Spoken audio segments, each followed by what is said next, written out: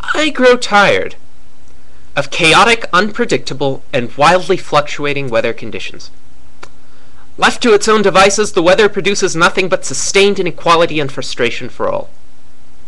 Therefore, in accordance with the rising tide of public opinion in support of government-imposed climate controls, I would like to take an already popular idea one step further.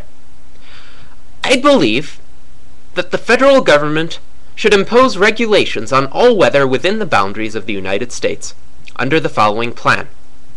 1. In accordance with the principle of universal equality, the temperature in all locations of the country will henceforth be made equal.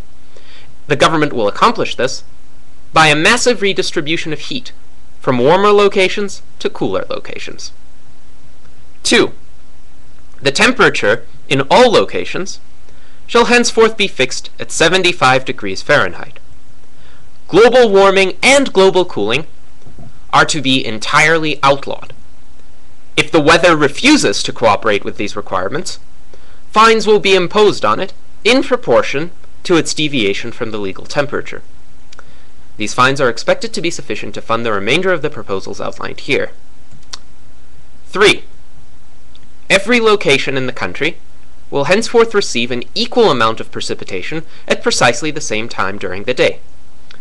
No location shall be permitted to have more water than any other location, and any person shown to possess water in excess of the permitted quota will be fined $5,000 for every liter of water possessed.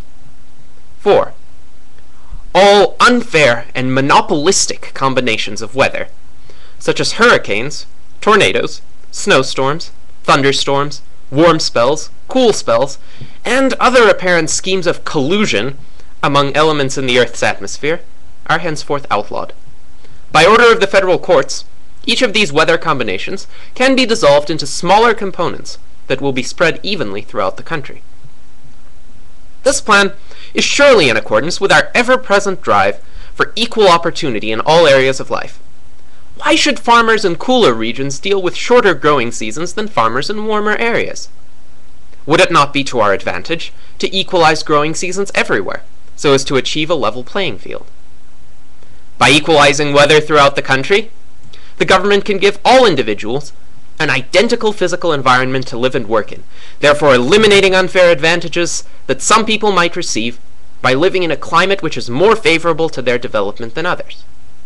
If an Inuit in Alaska wishes to grow peaches, or a Hawaiian seeks to open a sweater selling shop in mid-July, they should be permitted to do so without experiencing discomforts or handicaps. The weather should not be allowed to discriminate against people based on characteristics such as geographical location and lack of foresight. If the weather persists in denying equal opportunity to all Americans, it shall again be fined.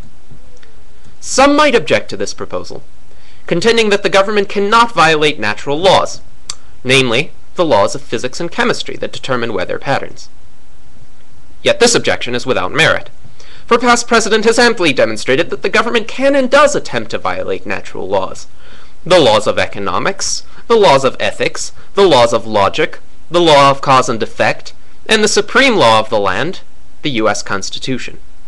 Adding the laws of physics and chemistry to that list is fully in accord with the unlimited right of politicians to redefine the elements of external reality to suit their own ends. In our noble efforts as a society to afford legally enforced equality to everything, we shall finally be rid of the ghastly climate inequality which plagues our country. Gone will be the days of climate-based oppression, where one class of individuals unfairly exploits advantageous weather opportunities at the expense of everybody else. Let us march on to a brighter tomorrow, under the auspices of benevolent leaders who will finally enable the weather to conform to the principles of social justice.